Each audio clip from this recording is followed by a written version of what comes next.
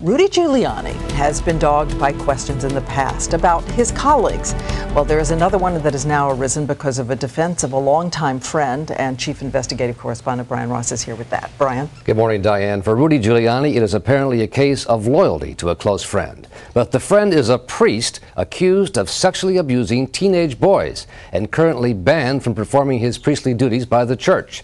And now some of the priest accusers want to know why Giuliani is defending and protecting him. When he went to Rome this year, Giuliani was accompanied by his wife Judith and his longtime friend and priest, Monsignor Alan Plaka. Alan Plaka has been a friend of mine for 38 years, 39 years. I know him really well.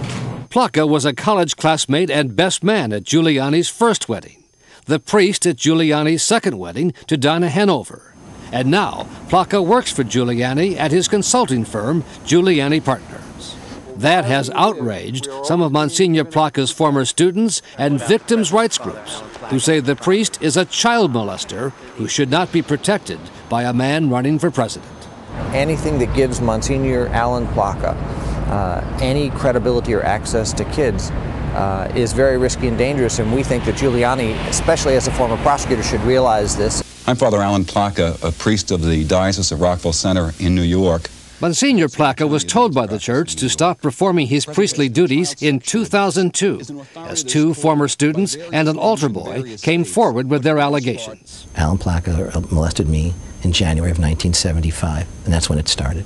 Richard Tollner, now a mortgage broker in Albany, New York, was a student at a boys' Catholic high school where Plaka taught. Appearing publicly for the first time, Tollner says the abuse started when he and Plaka were making posters for a Right to Life march. As he started to explain how these posters should be done, I realized that something's rubbing my body, and I didn't know what it was, when after a minute or two I realized that he's feeling me.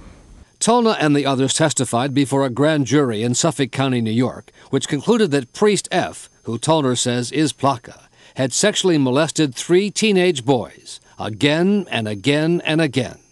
The report also accused Priest F. of being instrumental in developing a church policy that used deception and intimidation to essentially keep the church scandal quiet. He was more concerned with protecting the priests, protecting the reputation of the diocese, and protecting the church coffers than he was protecting the children.